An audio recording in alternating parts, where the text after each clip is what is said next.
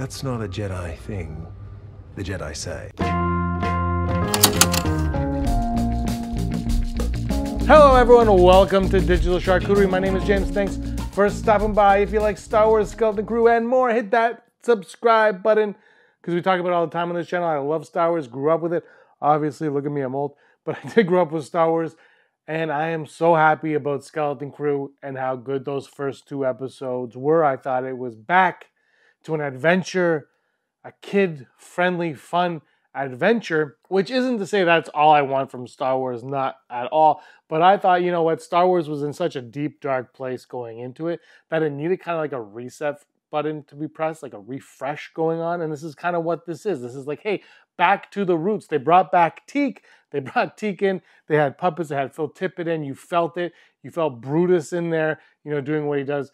And the kids were great. I thought the kids were great. The characters of the kids also they were taken right or plucked right out of an 80s adventure. And I loved it. But the one character actor that I was very, very excited to see got very little screen time whatsoever, and that was Jude Law. I was really hoping to see a lot of Jude Law, and we saw basically none of Jude Law. We basically got absolutely nothing of Jude Law. Now, I think this is up for debate. I don't know why, but the first pirate we meet, or the captain of the ship, is Jude Law, and then there's a mutiny on him because he takes him the treasure, and of course there is no treasure, I should say. Spoiler alert if you haven't seen the first two episodes of Skeleton Crew. If you haven't, hit the pause button, go watch it, come back, 76 minutes. We'll talk about it then. It's a lot of fun, trust me. If you're looking for like lore-breaking things like that, you're not going to get it. But world building, this had way more world building than I anticipated this show. The first two episodes anyway did. And I can only do this video and my opinion of it based on the first two episodes. It might go all downhill from here, we don't know. But right now, I'm all in. I'm like, this is a lot of fun. Is it perfect? No, we won't. But who cares? I don't care. It's fun. This is what I wanted. It's Christmas time, and it feels like one of those adventures you watch around this time of the year. And everybody in grade 1 would be talking about it the next day. Back to Jude Law. I was looking forward to Jude Law, and obviously he didn't do much in the first two episodes. He was clearly the pirate at the very beginning, and then at the end, he was in prison with the kids, and he uses the Force, and Wim, our lead protagonist, I suppose, is Wim. He says, oh, you are a Jedi. And he goes, shh, can you keep a secret? Which is, of course, oh, we have a Jedi. And of course, all the speculation is that he is not a Jedi. But going into it, there's a lot of talk of he was going to be a different Jedi, a different type of Jedi. And they had conversations about what that could mean. Now, look, we've had Dark Jedi in the Ahsoka series. So if he's a Dark Jedi, why would they have conversations about that? If he's a Sith, why would they have conversations about that? He's just a Sith. If he's not a Sith, but he's just a bad guy, we just got the Acolyte with the stranger character, Chimera, or whatever his name is. Why would you do that? Why would you have conversations about that? We've already had that. And if he's just a pure Jedi, then he's just a pure Jedi. I was kind of hoping he'd be a pirate Jedi. I think that's closer to along the lines of what we're getting. I'm still holding out that his lightsaber comes out of his pistol. That's really what I'm hoping. I'm hoping we get some Ezra callbacks on this one. This series, though, kind of reminded me of Rebels in a lot of ways in terms of the callbacks. We got a lot of callbacks to old Star Wars stuff, old Star Wars lore and characters and designs and whatnot that we haven't gotten forever, and they brought that into this series, and I really appreciated that and I respected that. And that's what Star Wars really, you know, the nostalgia factor that Disney can't figure out. That's kind of what Star Wars is, right? It's coming up with this new idea, but surrounding it with all the familiarity of Star Wars around it, which is something that they kind of lost sight. That part they lost track of, I thought. They lost sight of the surrounding being familiar, and they kind of went for too new. And it's like, well, don't go too new. Like, the story can be new, but the surroundings, the environments, you know, Tatooine aside, they need to be familiar to stuff. And Mandalorian kind of nailed that. I think Skeleton Crew is also nailing that, and that gets me excited. But Jude Law's character, once again, is this new kind of Jedi, and I'm starting to get suspicions. And as we go into Episode 3, I've only seen the first two episodes, but as we go into Episode 3, I'm starting to wonder, where are we going to go from here? What's the point of all this? And it's getting me thinking that Jude Law obviously has the Force. And I don't think, again, a new type of Jedi, he's not going to be, I can't remember the character's name from Obi-Wan Kenobi, Kumail Nanjiani's character, who's a fake Jedi. He's not going to be like that. He's not going to be a pretend Jedi. Because again, we already had that, and this is a new type of thing. So why would you have a conversation? Anyway, so this is the point. As I go off in tangents, is he's a new type of Jedi. My suspicion is a parent of his, a mother, father, probably a mother, was a Jedi. My guess is a relative, somebody around him was a Jedi, maybe a mother, father. He was born in secret, perhaps.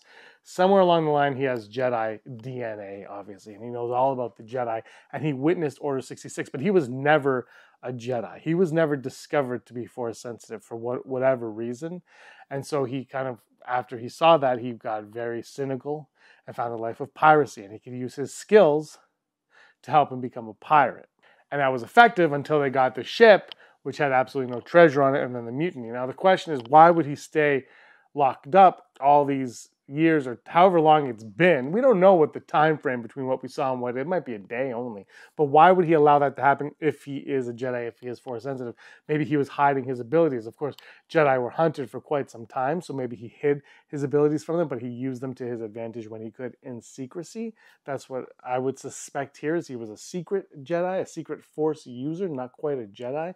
Maybe he did his training, maybe he left the Order, but I do feel like he witnessed Order 66 from an outsider's perspective and saw what happened to the Jedi, and he probably lost all faith in humanity at one point and decided to turn to a life of piracy. But I'm still suspecting that he was away from the Order.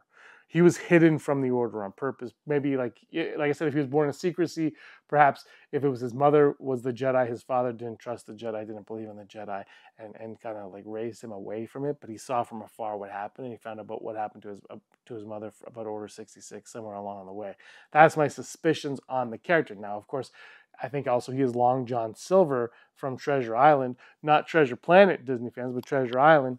And I think, he's going to befriend the kids. He's going to help the kids. We saw this in the trailer, right? He's going to help the kids, befriend the kids. But his ultimate goal is to get the treasure at Aden, their home world that nobody knows exists, or nobody knows where it is. I think it's a myth, right? He knows that it is the planet of treasure, of eternal treasure.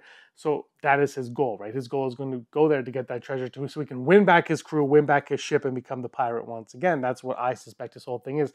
Now, at the very end of all of this, we don't know what's going to happen, but I have the sneaky suspicion that he is going to, do away with the treasure, not need the treasure, and try to save the kids. And possibly even like Long John Silver, he might vanish.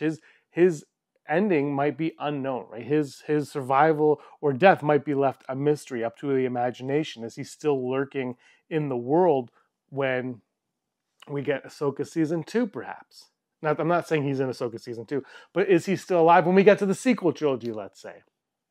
I think that's where we're going. I think he's going to be, so he was raised using the Force, but hidden from the Jedi. Could be totally wrong, and if I am also very much okay with this. But I do think he's going to be using the kids to get to their homeworld so he can steal their treasure, to get their eternal treasure so he can win back his ship. Because he's all about money at this point for whatever reason. He's just a pirate. That's what they do. We might learn more. I might have a whole different idea on this guy next week after that episode. But I really like the first 2 episodes. Let me know what you guys think in the comments down below. Who is Jod Na Nawood? And did you like the first 2 episodes? But that's where I think we're heading with him. I do like the ambiguous ending that he could possibly have, that Long John Silver has, that he could have, a Jod Na Nawood had. I do. I'll have my review after the episode this week, and we'll have more discussions leading up to the weeks ahead. I'm really enjoying the show. It's a lot of fun. I'm digging it. It's a kid adventure. Why not? Let's do it. Get on our bikes, ride around town. That's not what kids still do these days. That's what I did when I was a kid. It reminded me of that. This reminded me of, weirdly enough, like you would go on adventures and you'd hope to see like a ship in the woods, like the Flight of the Navigator. You're like, oh, where am I? You get a treasure map and you'd go try to find pretend treasure when you're like 5, 6 years old, and that's what it was like back then. And I think we've lost that in a lot of movies anyway nowadays. I love to see the imagination on these kids run wild, and I can't wait to see what eventually they get in, and I can't wait to learn more about Jod Na Nawood, former fake, not really Jedi, but maybe, because I just think if he was a Jedi and all that stuff, it's like, okay, this again, great. But having someone who was raised away from the Jedi, he was born in secret, or maybe born before, maybe, who knows? But he was born away from, he was raised away from the Jedi, knew all about the Jedi, but was not allowed to be a Jedi. And he saw what happened to them and decided to use his abilities, the Force, for the betterment of his progression on his starships to become a captain who would eventually screw up. Here we are. Let me know what you guys think in the comments down below. Thanks for watching, everybody. Give us a like and a subscribe. And until next time, may the Force of others be with you.